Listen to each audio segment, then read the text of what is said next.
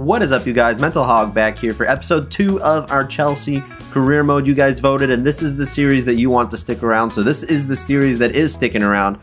And in this episode, we're going to continue our quest for some sort of European football going into Season 2 here with Chlesea, when we'll finally be able to really make transfers. If you guys are excited for yet another episode of the series, show your support down below, drop a like, subscribe if you're new around here so you don't miss out on the rest of this Chlesea series, and let's get into it. We're starting off with a big game against Newcastle. Currently, we find ourselves 8th in the Premier League table with, a random amount of games played. It's the part of the season where teams have, like, random amounts of games played here. So we are in 8th, and we are about 10 points outside of Champions League and about 6 points outside of Europa League, and that's what we want. So we're going to try to get these 3 points against Newcastle at home to send us through into the rest of the Premier League season in good spirits. Nico Jackson, the man in form in this series so far, 3 goals in his last 3 games in the Prem, so that is great. And we have got what I find to be our strongest starting 11, at least overall-wise. And we're rolling out at home here against Newcastle. We need the 3 points here, because we are going to start slipping down the table if we're not careful. We're in Trippier, out on the wide area here. He is definitely their danger man in this Newcastle side. Going to have to watch out for him. Alexander Isak just got to dance on through my defense there. I don't know what that was. I don't like the positioning of my keeper in that corner. What is going on with the defense right now? Chilwell's going to nod that down. Try and get that away. Okay, Nico Jackson and Nkunku have the ball kind of in a nice area here. Raheem Sterling looks through on goal. We're going to try to play him in. Raheem Sterling. Just kind of catch up with Fabian Schär here. Nkunku. I've got Chilwell out wide. I'm going to play across here. Back post, we've got Cole Palmer. He's got a bit of height on him, but instead of heading the ball, he goes for a little volley attempt. Reece James, yes, snuffs out that attack. Now we can look to go forward, but that was a bad pass. What was that? Almiron, he gets around Disasi. I've got some slow defenders here. Oh my goodness, my goalkeeper has got butterfingers. That's okay. Somehow it still falls for us. Sterling and Nkunku linking up off this left-hand side. Took a while for him to turn. That's because, oh, perfect opportunity to play through Sterling. Here he goes. Yes, past the defender. Inside, Nico Jackson. Good positioning. Shoots and scores. And oh my goodness, it is 1-0. That was a clean attack. And Nico Jackson on the end of it to finish it off, too. He is doing really well for me in this series. Really well. And here I was thinking I needed to sign a world-class striker. I think we kind of have one. Look how he holds up his run. Gets free of the defenders and then just slots it home. He finishes well. That's also goal number 12 in the Premier League for him. So if we can get him close to 20 goals this season, I think that's a huge success. But this is what we got to watch out for. Newcastle's counter-attacking ability with Almiron, Isak, and Anthony Gordon is just insane. So got to be careful. Cole Palmer. Oh, wins the ball back for us. Support needed here. Maybe. Oh, yeah, no. I needed support there. Didn't have it. Nico Jackson does not have a left foot like that. Sterling, yes, picks it off. Gets it to Nico Jackson. He's going to hold it up. Looking for Cole Palmer. He's got a free roll to come inside now. I changed some instructions around after the last episode. Try and make the best out of some of these Chlesea players. Sterling to Nkunku. Nico Jackson. Space from outside the box. That's a good strike and a decent save from Nick Pope as well. About to be halftime here. Ooh, Isak was looking to get through, but that was a no-sir from Disasi. And we all saw how he played against Erling Haaland last week in the Premier League. He is a great defender, apparently. Oh, we're picking it off high up the pitch. It's halftime, and we have this 1-0 lead that looks good. Colwill. Oh, no.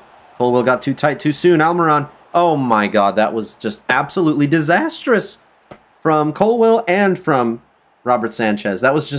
That's a really bad goal to concede. That's not what you like to see at all. So my 2 changes. Malo Gusto coming on at right back for the tired Reece James, and Conor Gallagher coming on at the central attacking midfielder. And Nkunku just not doing a whole lot for me in the second half. There's one thing Malo Gusto has as well that Reece James does not. It's a lot of pace. There we go. We see it right away. Malo Gusto playing a nice pass for Nico Jackson. Oh, it's just wide on that left peg. Does he have 5-star weak foot? If he doesn't, we need to get it for him. He actually does have 5-star weak foot, so he just needs to be finishing those better. Sterling. Oh, he takes some sort of knock there, but he gets right back up. That's the kind of effort I like to see. Nico Jackson. Nico Jackson, finish it. Oh, my goodness. Big save, Nick Pope. Got an in-swinging corner here for Enzo to play. We have tall strikers and people in the box. That was right at the keeper, but it was decent from Colwill. Enzo, looking for runners. Don't really have any. Oh, that was a great dribbling move there. Raheem Sterling. Can he get inside? He's got a knock on him. I need to take him off, but first he had that one chance. Okay, a couple more changes. Mudryk coming on the left wing, and Chilwell's coming off for Cucurella because he is exhausted as well. 10 more minutes here, and it still, I feel like, could go either way for either team. Oh, this is a great run from Cole Palmer. It's just, he's clean through. I mean, he's just absolutely got to put this in the back of the net. But not on your right foot. Why would you not keep it on your left? Are you kidding me? Cole Palmer, dude. Anthony Gordon using whatever he has left of his legs there, but it was not good enough. Oh my gosh. Newcastle are giving it to us big in the last few minutes of this game. They want to find a winner, and I'm scared that they might. It's a late corner here from Newcastle, and I'm starting to feel a little bit stressed out. I won't lie to you. Okay, well done. Get this out. Conor Gallagher as far away as you can. At this point, Newcastle have had so much momentum that I'm happy to take a point here. If we can just get this ball away from them, please. Will the referee let us go up the pitch? No, he will not, and it's going to end in a 1-1 draw. We were good for our goal. We looked okay, but we could not get control of the game, and in the end, I guess it's a fair result for Newcastle to have stolen a goal, kind of, the way they did. Okay, well, we once again need to take a break from the Premier League because we have the quarterfinals of the FA Cup here where we were facing up against Aston Villa. This is a huge game for us. And again, these are two of the teams that could go on to win the whole thing at this point, so this could be massive for the just FA Cup in general this season. I would love to win this trophy. Spurs and Newcastle are through the next round, but Hull City knocked out Brighton. That's massive. I would love to be in the semifinals here. They're playing a good old 4-4-2, and they've got Evan Ferguson and Ollie Watkins up top. A midfielder with the last name of Vos, who I don't recognize, and other than that, the team looks pretty similar to how it would in real life. Slightly rotated for this one, but the one man who does not change is Nico Jackson. He's actually the top scorer in the FA Cup, so of course he's going to get the start. We also, literally, we don't even have another striker if we wanted to, so it is what it is. We're at the bridge once again. Aston Villa's in town, and I'm trying to get to a semifinals here. Mudryk breaks free from the defense here. Still looking for that winning formula with our team selection, so maybe Mudryk, could fight for a spot here, but over Sterling it's going to be difficult because Sterling has been one of the best players in the team. Oh, yes.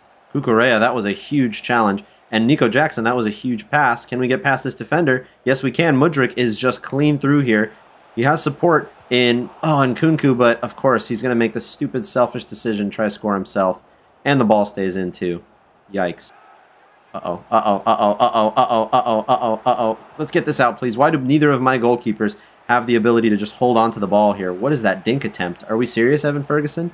Can you just stick to, I don't know, maybe a normal finish? What was that? Could have been a goal for Aston Villa, but I'm not complaining about the fact that we're still in it here. Malo Gusto's everywhere on the pitch right now. Wow, that was a great clearance. Started a nice attack here as well. Medweke gonna look to play through Nico Jackson. These defenders are fast, but they can't keep up with him. Can he finish though? Cross the face of goal, and it's Nico Jackson. For some reason, I just always feel confident to shoot and potentially score with this guy, even though in real life, he misses every sitter known to man. But that was some great link-up play. From one end of the field, all the way up the other, very fast here. Loved that goal. And Madueke on the left wing, making a case to displace Cole Palmer at left wing as well, because I haven't seen much from Cole Palmer at all, to be honest. But Madueke, he feels good. He feels positive going forward, very much so. Well, anyways, halftime, and this is the story of our season. We literally just cannot get a grip on any game, and that's what I'm trying to do in the second half. Just need to pass this ball around and keep it away from Aston Villa, because the fact that they are getting chances is based on the fact that I cannot hold on to the ball. If we don't give them the ball, they can't score. That was a terrible pass. See what I mean? I'm trying to get a grip over the game here a little bit, but the passing out of the back is subpar from my center backs. This doesn't make sense when it's West Fofana that's passing. He's known for how good he is at exactly that. Well, really, he's known for having knees that are made out of sandpaper, but cross-played in once again, edge of the box. That is a chance that we do not want to see happen again, please. All right, substitution here. We're going to bring off Nkunku, bring on Lavia at that defensive mid-roll, move up Caicedo and Enzo, and Colwell's coming on at left back, as well as Cole Palmer on the left. We just want to shore it up defensively a bit here, and like I said, just kind of pass the ball around some more. Oh my god, Enzo. This is just a steal of a ball here. This should be a goal. Enzo, score this, please. It's 2-0. Okay, well, you know what? If they're going to make mistakes like that, we're going to capitalize on it. And now we're 2-0 up, and it doesn't even matter that we didn't have control of the game. Cross played in last second here. Nah, cleared out. Falls for Lavia, and that's full time. We take those. It's a 2-0 win against Aston Villa.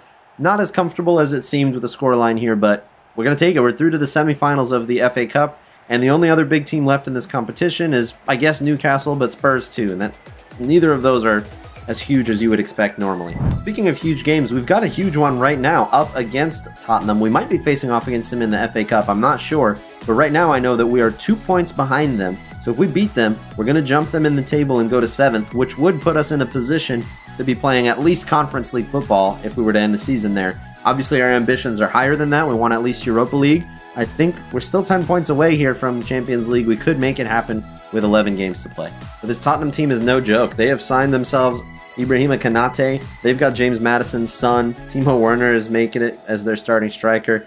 They have got quite the team here, though, for real. This is not going to be easy. Okay, I may have messed up here. I think I accidentally just put us in as watching as the manager. Let me jump in at least. I didn't get to make the changes to the team that I wanted, but it's okay, because I didn't really want to make that many changes. All 3 games we've played so far at Stamford Bridge, too. Just noticed that. Udogie to come down this wing. Inside for Son, and we're just not tracking him at all. We're not even trying to get the ball off of him. Sterling, wait, their defense is like all over the place. Is he onside? Oh no, he's just off. He has got to be off by like an inch. How offside is he? I mean, so close. So close. Oh, Nico Jackson, that's a heavy touch from their defense. And now Nkunku's got space. He gets through. He wriggles by. Oh, Nkunku, that was such a great run, and it's a great goal. Tottenham's mistake is our treasured goal there for Nkunku. That was just incredible from him. Basically a solo effort with that dribble that he just did. That was nuts. Well, that is exactly what you want. A very nice goal from Nkunku. I believe Nico Jackson created the assist there as well, but he really didn't do that whole much. James trying to deal with Maddison and Son at the same time. That is a tough task, but he's doing it well. Enzo stepping in. Ooh, got to be careful putting in a challenge like that, but we're glad it worked out, of course. Nico Jackson. He's got the ball out wide here, but what are we going to do with this? What exactly am I supposed to do in this situation besides play it to Sterling, that is? Ooh, Sterling. Sterling's got twinkle toes on him as well, but doesn't use them as well as Nkunku did earlier. Enzo picks that out. Once again, mistakes from the back, or from the build-up of these teams. Chilwell got the ball in a nice opportunity here. Maybe we could look for a cutback goal. That was not the kind of cutback I wanted. Whoa, their keeper was slow there, Vicario. That could have cost you another goal if you were not careful. He's lucky. Nico Jackson inside here for Enzo. Gets free. Oh, big save from Guglielmo Vicario. I just love saying his name. It's Chilwell to Nkunku. Nkunku back to Chilwell. Sterling, free, takes the shot. Keeper, great run out for him. Cole Palmer. Nico Jackson. Maybe he can look for a cutback here. That's lucky. Oh my god, that bounce could not have been luckier, but we just haven't been able to score a second goal, and I think we might come to regret that in the second half here, but we will take that lead going into the halftime whistle. Okay, we looked really good in that first half, but yeah, we just didn't score the second goal, so I'm in 2 minds. Do I just play for the 1-0? Do I go for a second goal? I don't know. We're going to find out. You and me both. Uh-oh. Sonny just pressured me onto the ball. That's really not good. Really not good. And it's Son to score. Are you kidding me, man? That was disgusting from me. And Dizazi lost the ball. Son just goes himself, by the way. He doesn't even go for the pass that I was looking for. I should have slid there. I was thinking about it. Toe poke finish. And it's 1-1. Oh my gosh. We're back to square one with this team again. What is happening here, Chelsea? Try to play the possession game, and it costs you. Every time for me. Pedro Porro. Looking to go inside here. Oh, he just got taken out. That's disgusting. It's going to be a card for sure. Yellow or red, I couldn't tell you, but that's going to be a card for Dizazi, definitely. It's a yellow card. Okay, fair enough. I can't believe this. It looks like it might be 2-1 Spurs now. Petrovic has a chance to defend against Son's penalty here. He's going to go this way. Oh, Petrovic! That is a huge penalty save. Yeah, you absolutely should be celebrating that. You mad lad. Holy moly. I can't believe he saved that with his outstretched left arm as well. Oh my gosh. With 5 minutes left, we need a potential game-changing player here. Madueke has been good, so we're going to bring him on. There we go. There we go, Madueke, right away. Madueke, looking for a finish here. Can't find it. Cannot find it. Oh, Raheem Sterling. Raheem Sterling. Oh my god, he got mowed over there by Konate. Otherwise, it looked good. And it's stoppage time. Looks like Spurs are just happy to take a draw here, but not me.